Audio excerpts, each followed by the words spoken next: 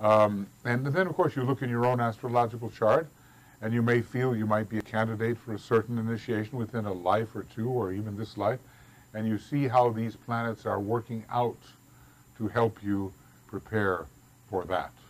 The gifts of the planets.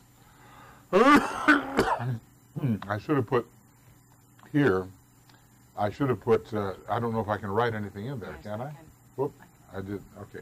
Put Saturn there, because there's no such thing as the great decision without the planet Saturn, especially when the great decision is ruled by the third ray, and that is Saturn's major ray. Well, you know, I know that you've been exposed. It doesn't, maybe it doesn't work. No, it doesn't. It doesn't. Well, sometime we'll do it. I can do this. Try Uh-huh. to put here. One Okay. second. Okay. Well, it's Did it come? it's not important. It's just crucial. Because this has coming as a photo. Aha, yes, a photo. Yeah. Put it there. Okay. Saturn. I tried. So many people find Saturn to be a difficult planet, and it is, but it's difficult enough to make you face the things you have to face to make rapid progress. See, if you leave all those loose ends and you never take care of them, then it just weighs you down. And when you actually face the things that Saturn wants you to face, things go faster, you know. All right, that's nice to you. I'm not sure about you. Jupiter's good too. Sun is good. Look, all the planets get involved in the act. You've got all the planets operating all the time in your life. And it just depends the stage at which you find yourself, how you use those planets. Because it's definitely that you should be using the planets rather than be used by them. You know, not driven, but proactively using the energies that come to you. That's good to you. I was just trying to say that. It doesn't have to be perfect. No, Okay. you have to save it because you don't have that Okay, symbol what I have. okay. So anyway, more complicated. it doesn't say, but hopefully it will say. Now, what we have is a little bit about each initiation. Naturally, the first two initiations are the ones that are of major moment for us. Maybe if, you know, if we do things right in the Aquarian age, the third initiation will be widely presented as a possibility, especially in the age of Capricorn, which is coming after the age of Aquarius, right? However, it will be Aquarius sub-Capricorn. Remember, you've got a 25,000-year period of the great age of Aquarius, and all these others will be sub-ages. Now, what we enter into right now is Aquarius sub-Aquarius. So it's a very important resonant time for the universalizing energy of Aquarius. Okay, first initiation. So, now in the Tibetan students, how many of you have read all of or parts of Discipleship in the New Age, Volume 1? Okay? So anyway, there you will find that he was instructing some 50 students personally. And out of all those 50 students, only one had not taken the first initiation. He was a third-ray soul. He was very glamored and had a lot of sixth-ray too. And the Tibetan says, "You're in my group for your own protection." Yeah, it's really kind of interesting. He says, "You were one of the first to recognize the value of my writing, and we are not ungrateful." You know, so he spread it around. He had money, third ray, and he published the books and went the book, you know, and DK protected him, basically, from himself. You know, so it's quite a study on glamour. If you I think he was in the glamour group, and yeah, having a tough time of it, you know, recognizing the truth. But you know, I'm sure that gesture by DK did a lot for him, really. He came from a very influential New York family that had a lot of wealth, you know, and he used it wisely to advance the teaching. Okay, so anyway, the first initiation is collected from different books. It is pertinent to us. if you ever think that you're beyond the first initiation and it's not relevant anymore, remember that the Christ retakes the first initiation with every initiate he initiates. Retakes it. So that's a humbling factor. The first initiation corresponding to the birth hour. It's often ruled by Capricorn, the birth of Jesus in the manger. And there's a lot of Gemini and Virgo, the long gestation period involved there. At the first initiation, this babe, the babe in Christ, babe in consciousness, starts on the pilgrimage of the path. You're not really treading the path until the path of initiation really begins. Especially as an aspirant, it's a now and then thing. As a disciple, you try. You try to stick on the path, you wander off, you get back. When you really start the initiation process, you're on the path, okay? The first initiation stands simply for beginning, for commencement. A certain structure of right living, thinking, and conduct has been built up. We assess ourselves, okay? That form we call character. And that character now has to be made alive, vivified, and indwelt by your soul nature. So in other words, there's certain things we can be relied upon not to do.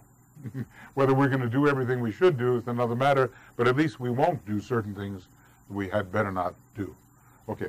At the first initiation, the control of the ego, and by that we can mean the consciousness in the causal body, which is supported by the solar angel. So that's what we can mean by ego. The control of the ego over the physical body, physical etheric, because the etheric is physical, must have reached a high degree of attainment. And you see a lot of people, really passionately dedicated to sports, to health, to eating the right thing, to doing the right thing physically and all that. It's important. We shouldn't forget that. We shouldn't forget it. But their commitment is right there on the physical etheric plane. And it's sometimes a sign of this initiation. Like he says, something to this effect that the Olympics are a great initiatory rite. Just think, getting yourself in the best possible physical etheric shape under the will, it is an initiation to pass through that. The sins of the flesh, as the Christian phraseology has it, must be dominated. That doesn't mean done away with entirely, but dominated. Gluttony, drink, and licentiousness must no longer hold sway. They can erupt, but at least they don't run you. That's the important thing.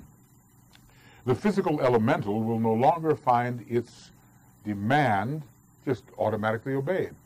I feel like it, I want to do this, No, because there's an inner source of control that prevents you from just giving in to this particular elemental, and thus it goes elemental after elemental. Okay, so the physical elemental will no longer find its demands obeyed. The control must be complete and the lure departed. Whoa, that's tough, isn't it? That's a tough statement, because most people we know, the lure has not departed, and the control is not complete. And I know that of many people who claim to be second or third degree initiates, or even fourth degree initiates. But all remember this: if you claim to be an initiate, you aren't. Because no one will ever claim, hint, infer, blah blah blah. Initiates don't do that. How often do you find the Dalai Lama talking about his initiatory status? Is he an initiate? Obviously, but you know how it goes. The ego, I'm going to give a little talk on that, but the lower ego grabs a hold of the initiation process and appropriates it to its own design. So we have to learn how to detach from the ego if we really want to take the real initiation. The lure departed. Boy, when I looked at this, I said, whoa, this is a tough one. A general attitude of obedience to the ego, that is, obey the inner impulses of the soul. Remember, inquire the way, obey the inner impulses of the soul, pay no attention to worldly advice, and set an example. Those are the 4 things in a treatise on white magic. Very simple, but wow, can we do them? Okay, a general attitude of obedience to the higher self, to the higher power, whatever you want to call it, must have been achieved, and the willingness to obey must be very strong. Beginning of spiritual will. Doesn't mean you're successful all the time, but you will that it shall be so. Later, we can say, not my will, Father, but thine be done, but that's more like the fourth initiation or the sixth initiation, when that's really consummated. The channel between the higher and the lower is widened, and they can widen it, The masters can control that. I remember them talking to Roberto Assagioli, who was obviously a third-degree initiate and a very high soul. And he said, I've been talking to your master, Master KH, and we've decided that you are sensitive enough without us further widening the channel. It would just be too much. It would become a handicap. The sensitivity would become a handicap. So that's in the control of the great ones, how much they let in. Okay. The channel between the higher and lower is widened, and the obedience of the flesh practically automatic. That's a high standard, isn't it? Really. Think of all the people who claim they're first-degree initiates. This is a high standard. Okay. So, we'll go on. This much can be suggested, however. At the first initiation, that of the birth of the Christ, the heart center is the one usually vivified. Now remember, the heart rules the fourth initiation, and the sacral rules the first initiation, and you can see why. Because these all fleshly appetites have to be raised into creativity of a kind. But the heart center is as he says, the birth of the Christ in the heart. And so you really begin to feel the difference between the solar plexus and the heart at this point. With the aim and view of the more effective controlling of the astral vehicle, which is then controlled at the second initiation. Long process before the astral vehicle is controlled, and the rendering of greater service to humanity. Okay, so all of these are just like pearls, just precious pieces of advice that are needed, to really understand what we're all passing through. Think of think of this great educator, DK. Think of that, what he's given. After this initiation, the initiate is taught principally the facts of the astral plane. He has to stabilize his emotional vehicle, not always so present in first-degree initiates, are so excited and enthusiastic about this, that, and the other, and learn to work on the astral plane with the same facility and ease as he does in the physical plane at night. So there are these different initiations that take place between the first and second, and you master fire, earth, air, and water, different internal initiations. And probably a lot of us have been through this, and at night we are tested. Can I walk through a wall? Am I afraid of heights? Can I plunge into the water? All that different thing, Do you know the opera The Magic Flute? You know it? Anyway, there's a point at which Tamino and Pamina, he plays the flute and she follows, and they have to go through the tests of fire and water in the Egyptian mysteries. See, these are real things. Of course, they probably take place at night, on the astral plane. We only know in our waking consciousness just a very little bit of what we really are going through in the wider life of our sleep. But then with continuity of consciousness, more and more comes through, if you can stand it, and more it comes through, and we know more and more what we're doing. So he's brought in contact with the astral devas. He learns to control the astral elementals. So too, he's taught a lot about that in the Moria Federation and all that, the difference between devas and elementals, one higher, one lower. He must function with facility on the lower subplanes. Actually, what DK, interestingly, he says, you have no business having any astral matter of the seventh or sixth subplane in your astral body. There are 7 subplanes, and in the astral body of the human being, you do not have, or should not have, matter of the 7th or 6th subplane. Well, you can understand why, because he says the 7th subplane is the hell world of the average Christian. So you don't want that, And I don't know about 6th, I suppose it's quite chaotically emotional. But, from the 5th on, it's possible to have those. Yeah, and that is said that this is the planetary sexual center as well, these two lowest planes. And it consists of the certain devas, which are manifesting for human being because of the division of sexes, what happened in Lemurian time in order to hasten our mental development. That's why we were divided into two sexes. But those devas, which has the urge, sexual urge or impulse, are behind the sexual impulse, are so dangerous for human beings that we actually cannot hold that.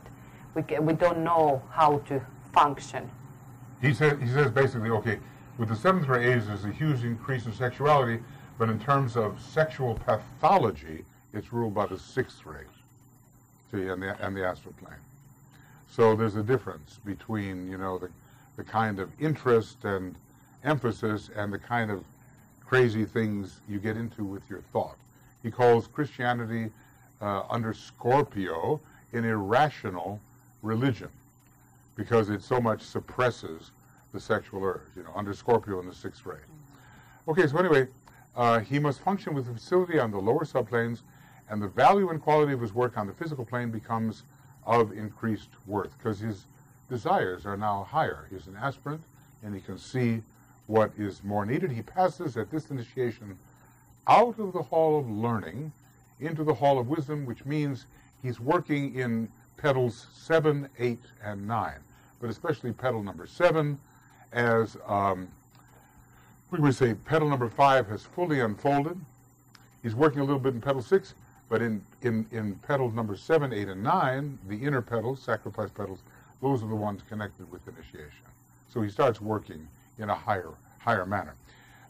So into the hall of wisdom, and you know, let us hope that we ourselves are passing out of the hall of learning into the hall of wisdom. I think so, you know, and there's all different grades of the hall of wisdom, you know.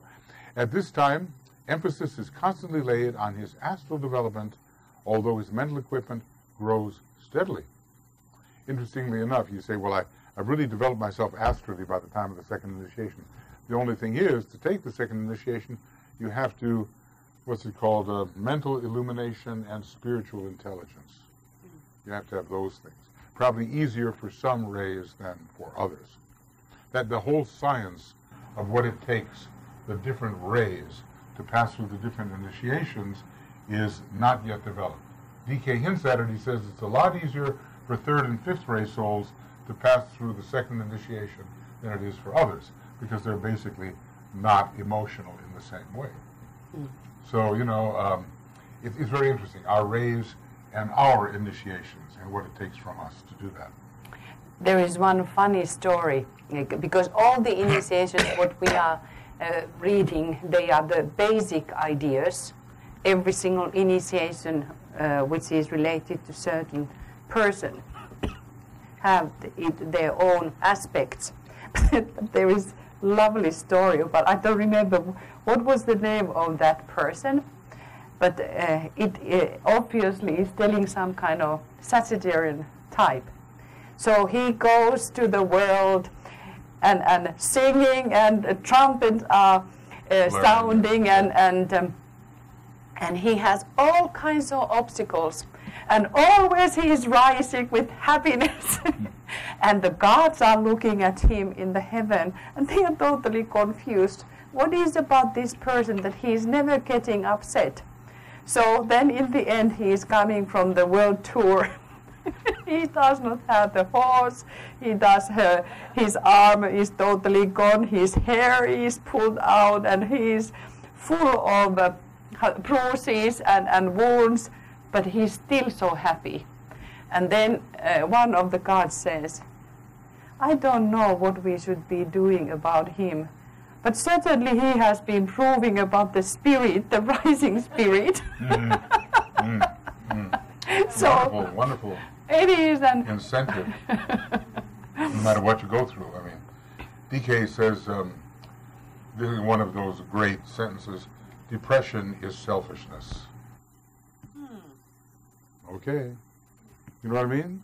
You almost feel justified falling into depression, you know. But, he says, this is so wise. ponder on this. Yes. I've been So pondering on it wise. for years. I haven't quite made it yet, but I feel I earn my depressions, daily? Okay. All right. So many lives may intervene between the first initiation and the second, or may not. There's one place where he does seem to say, whether in the next life or the one after, just a couple, 3. And other times he seems to hint at 20, 25. The time equation is in our hands. That's what we don't get, A long period of many incarnations may elapse before the control of the astral body is perfected. And any one of us could ask, is the control of the astral body perfected in us, okay? And the initiate is ready for the next step. The analogy is kept in an interesting way in the New Testament in the life of the initiate Jesus.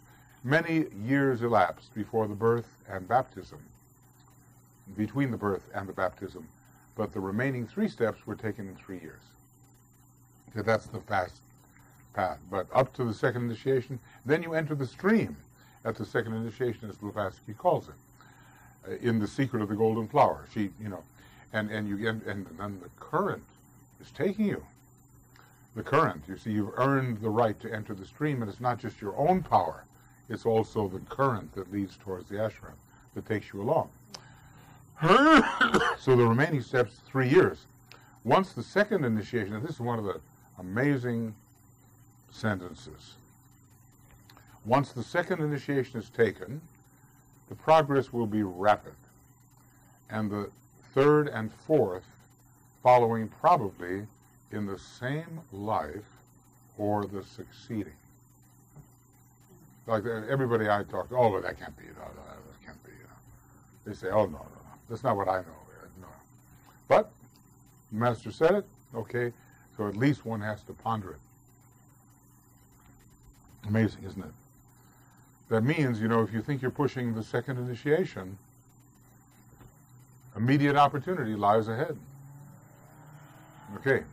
The application of the rod of initiation at the first of initiations is by the Bodhisattva, enables the initiate to control and utilize the force of the lower self, the true sanctified energy of the personality in service. Personality is not running the show, it's not running away with the show, especially you're rightly motivated and your physical body is pure enough to carry these things through. All right.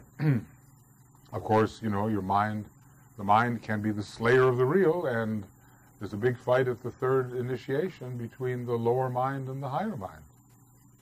Okay, initiation 1, the birth. Freedom from the control of the physical body and its appetites. Switching here to, that's a wonderful page 685. He gives all the 9 initiations and what you achieve in essence. Okay, so we've pulled these out for you.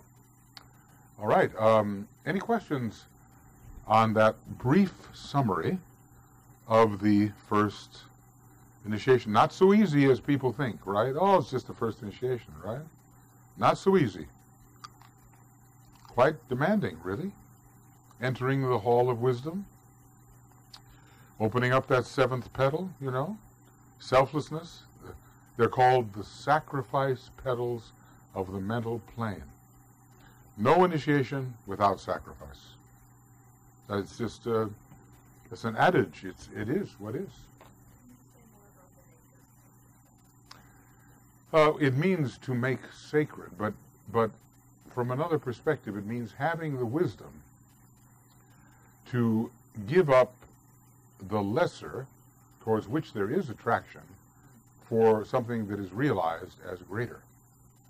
See, and how, are we really willing to let go of those things? We think we really love them, but another part of ourselves gives an illuminating vision that this is even more important. So it's the relinquishing of the lesser for the greater, and always in the cause of the plan. Now, I'll tell you what, you go into Esoteric Psychology Volume 2, and he has the 7 laws of the soul. And he's got about 30 or 40 pages on the law of sacrifice. It's perfect. It's wonderful. And that's the place to go to. And he differentiates there between the commonly sad and distressed attitude towards sacrifice and the release that it brings when you really learn what is greater and what is lesser, and learn how to, it's like a rocket. When the rocket blasts off, you can't carry all the stages of the rocket all the way up. the heavier and lower things have to fall away so that the payload can rise. It's that way with our life. It's also one interesting note that, for instance, it is said in animal kingdom, and let's say in the with dogs, when it is seen that the dog is ready to be incarnated as a human, is that the dogs will sacrifice themselves for the master, for their owner, for instance. It's very interesting how that really works out. And you know those touching, stories about how they have sacrificed, jump into the cold water, maybe losing their lives. They run into the fire, they pull someone up.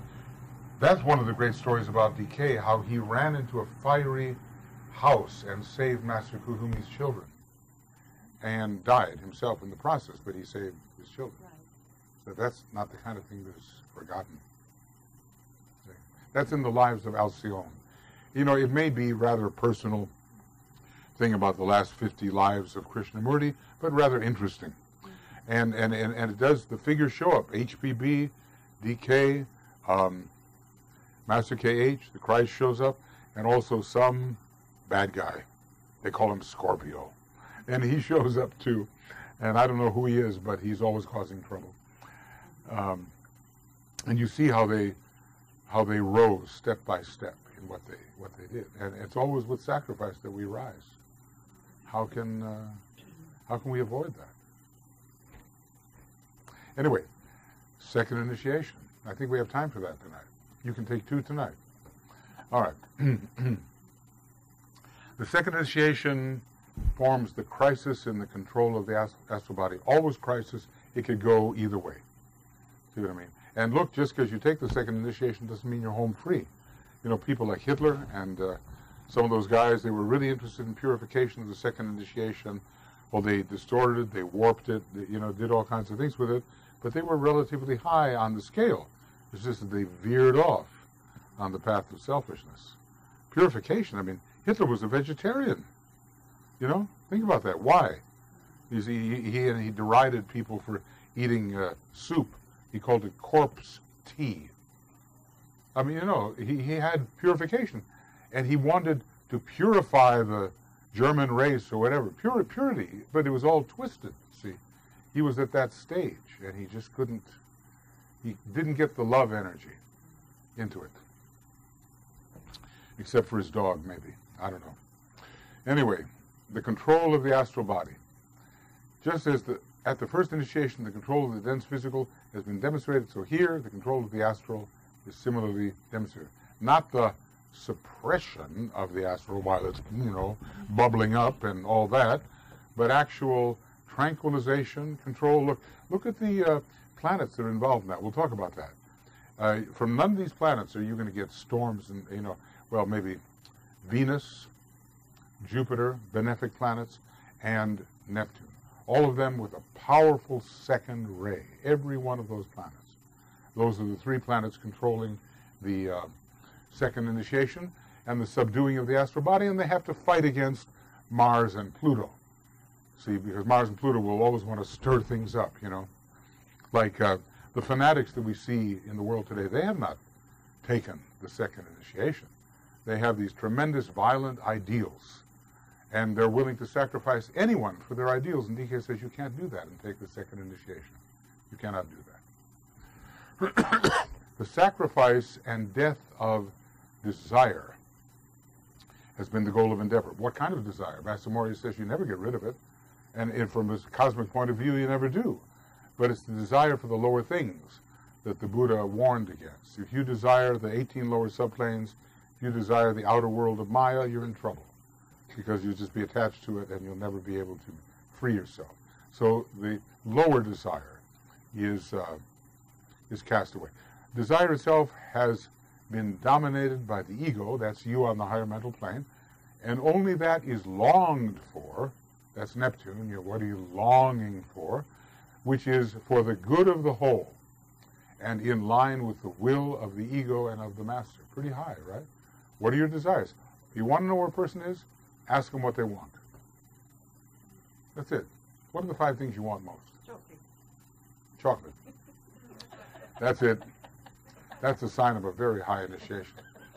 There is a planet just called chocolate, I'm sure. Did you ever see that movie like Water for Chocolate, or what was it? Oh, yeah. And there was another one with Chocolat, That's yeah, one. with this marvelous actor Oh my God. surrounded by the chocolate, falling into the chocolate, you know. That's the picture of temptation, I suspect. And he succumbed thoroughly. Okay. So all that is longed for is that which is for the good of the whole. The astral elemental is controlled. The emotional body becomes pure. And if you read a treatise on white magic, you see how much trouble the astral elemental can cause. I mean, you know, it can be your undoing. It can be your death. The Agni Suryans can drown you. You know, you can die as the magician. So it really has to, and it's the strongest. We live in an astral Buddhic solar system. That means that we're mostly Devic lives in this solar system, and it's the astral body of the solar logos that is receiving the most attention. And right here on our planet, we have not controlled the planetary astral body. It's the same for all of us. That's the problem. So, you know, in other words, on our planet, our planetary logos is an initiate of what degree? Cosmically? Cosmic Fire, page 384, 1. Only the first degree. He's a first degree initiate. He has not controlled his astral body. And hence we get the, you know, we're part of it. Now, on the other hand, our solar logos has taken the second initiation and is working on cosmic mind, control of the cosmic mind. And all of that affects us, absolutely. So, at this time, the ego grips, that's Vulcan, grips afresh the two lower vehicles and bends them to his will. That's the blacksmith. That's Vulcan at work in your inner parts, bending you, heating you up, cooling you down, bending you into the right shape. That's Vulcan at work. The aspiration and longing to serve, to love, and to progress becomes so strong that rapid development is usually to be seen. You can drift around between the first and the second initiation, but at the second initiation you really set your sights. Mars is involved in that. You really aspire. This accounts for the fact that this initiation and the third frequently, though not invariably, follow each other in one single life. He's certainly giving us a big incentive, isn't he? He's certainly saying, you can do this. Basically, in the page 84 and 85, he said 2, 3, and 4 in one life. Now he's saying 3 and 4 in one life. Now most people think, well, I can't really, I'm too tired. You know, I can't. How the chakra, though. You know, if you practice this, they say one lifetime. Well, there it is. I guess you have to practice well. You have to know what you're doing. And the more sacrifice, the faster you go. One thing that Masamoria said in his books, he said this, and you know we can take it in a couple of different ways. Martyrdom is the fastest path. Sixth ray, first ray attitude, right? Now a lot of people are doing that. Ignorant, but doing that. You never know. There could be some gain. Except the reward in heaven is all too tangible. That's the problem. All right, at this period of the world's history, such stimulus has been given to evolution that aspiring souls, sensing the dire and crying need of humanity, are sacrificing all in order to meet that need. That's a very big statement. You know, which one of us can say we're sacrificing all to meet that need? I can't say that. Okay. After the second initiation, oh, that was fast. All right, after the second initiation, should the ordinary course be followed, which again it might not, okay, the throat center is vivified. Remember, spiritual intelligence and mental illumination, right? Throat center is vivified. And don't forget, like Alice Bailey, you know, she was probably born a second-degree initiate. She probably took the third degree in her life, because she was certainly some fiery preacher of Christianity in the beginning. Later she changed her tune. But you can see the second and sixth ray really operating there. This causes a capacity to turn to account in the master's service and for the helping of man, the attainments of the lower mind. So in the second degree, there's a lot of intelligence, mental illumination, spiritual intelligence. Okay. It imparts the ability to give forth and utter that which is helpful, possibly in the spoken word, but surely in service of some kind. So serving is very much involved. New group of world servers, mostly the true new group of world servers, we can say, well, we all serve, but the true new group of world servers, second degree initiates, under Taurus and the fourth ray. It's not so easy to, be a man and woman of goodwill, no problem. I help here, I help there. But to be a true member of the new group of world servers, second degree. Okay, and then some higher still. A vision is accorded of the world's need. There's Taurus, the vision. And a further portion of the plan is shown. Now, if any one of us was asked, what is the divine plan? Well, we try to say what it is, but we know it's just a little circle in what the plan really is. And each one of us gets better and better at learning what the divine plan is. The work then to be done prior to the taking of the third initiation is the complete submerging of the personal point of view in the need of the whole. That's pretty demanding, isn't it? He said, okay, look, you want to express your soul, do you? That's great, but you won't be able to be part of those who are preparing for the reappearance of the Christ. Express your soul, but that's not what the people preparing for the reappearance of the Christ are doing. They are submerging all of their even individual wishes and higher thoughts to that great objective, the plan, which is the reappearance of the Christ. Okay, so we could ponder on that. What would it take? Complete submerging of the personal point of view in the need of the whole. You could ponder a year on that or more. You could ponder the rest of your life on that. It entails the complete domination of the concrete mind by the ego. It just doesn't wander off and do what it wants. It is an instrument of service for the higher objective. The application of the rod of initiation at the first of initiations by the Bodhisattva enables the initiate to control and utilize the force of the lower self, the true sanctified energy of the personality in service. So this is called baptism. Baptism in the River Jordan. What is the River Jordan? Probably has a whole lot to do with the flows of energy within one's own body. Look at the labors of Hercules. He cleaned out the Augean stables under Aquarius, and that's like, although it's not a water sign, it has to do with the flowing of energy like water. So, that is a second initiation kind of task, when you really, cleanse every level of the personality, even the mind. Freedom from the control of the emotional nature and the selfish sensitivity of the lower. You know how it is, people get very, very sensitive, but in a personal sense. Not sensitive to the needs of the larger whole, but sensitive to their own sensitivity. And, okay, you're a sensitive person, but it only goes so far. That's it. That's it.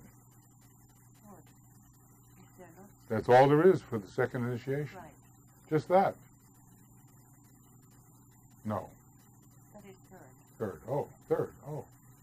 Well, maybe tomorrow is more for the third initiation. Maybe we've done the initiations of the threshold.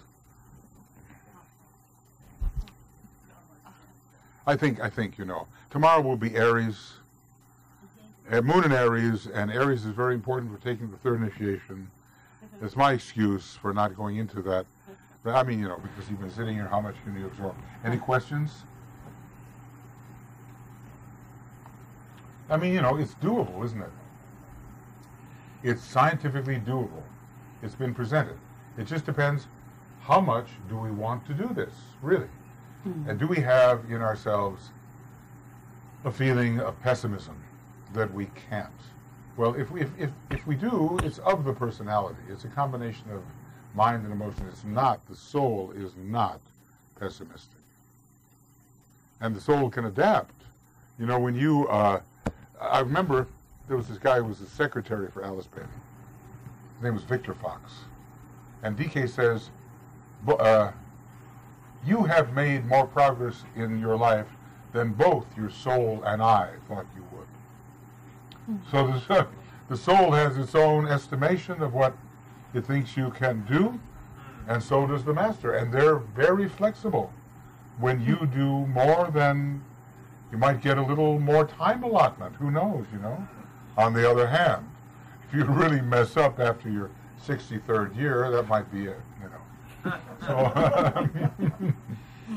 So that's the point of withdrawal, you know. Are you really, so in other words, there's enough flexibility, you have free will, you are a monad. The monad of your solar angel, although all monads are one, the monad of your solar angel is not your monad. The monad of the master is not your monad. So everybody's allowed their own individual development, even though eventually it's all one development. But it takes a while before we can realize that. So if we do well, it is acknowledged. And if we're given more leeway to do, look, he says, why are you wealthy? You've been given wealth so that you may give again. Some of the Master R was fabulously wealthy. You know, that interested the court in France quite a bit. He showed up and, you know, just it's like wealth is pouring off him. He invited people to fabulous dinners, and at every place setting was a fantastic jewel for them, which unfortunately disappeared once they got it home. It was an aport. It was an aport. You see what I mean? It was a precipitation. You know, oh my God, and then suddenly it's gone. But anyway, they were interested in that. And why did he have that? Because he had proven himself capable of managing that kind of...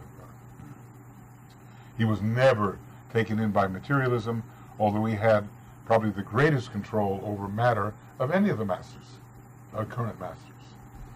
So in other words, there's no such thing as the matter is as divine as anything else. It just depends on how you use it, you know.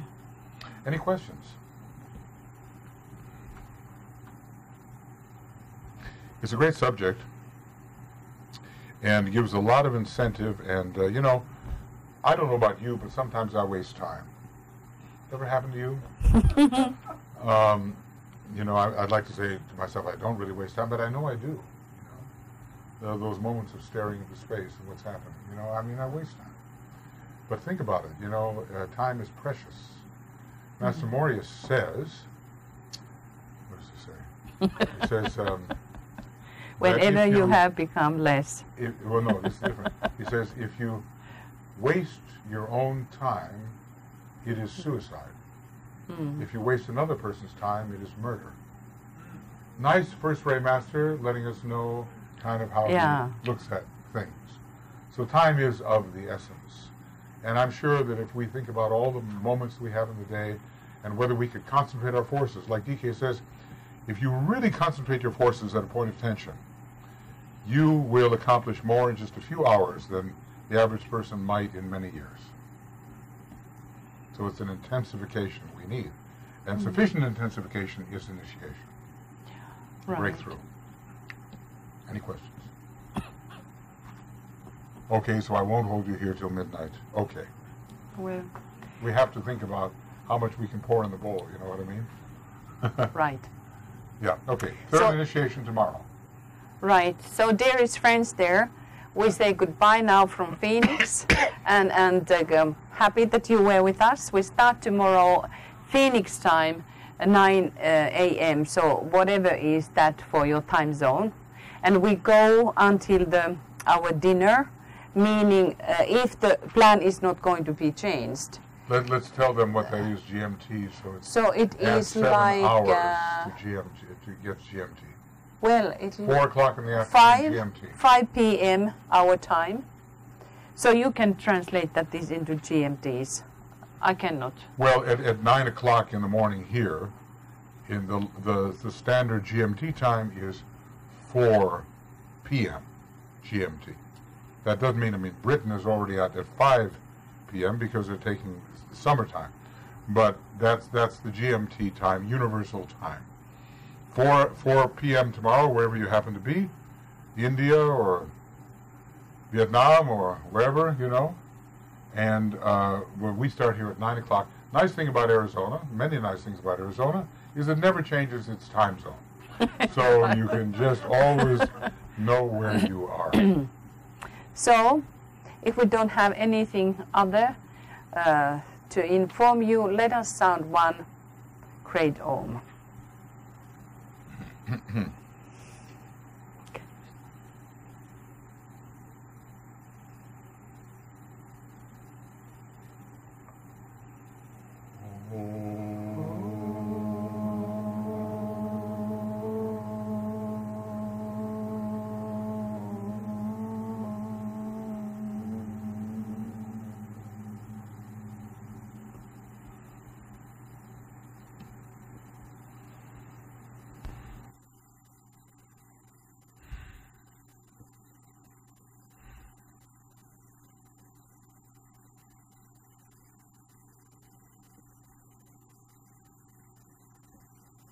Okay, sleep well. Take the first and second tonight, third tomorrow. One thing. Looks like I am coming again also. I think that I will not come tomorrow. That Michael will. Well, you don't know for sure because it goes in waves, you know, you just don't know. But I was doing too much today. I'm not okay, and I know that I have to rest in order to relieve our windows. Otherwise, I just expand.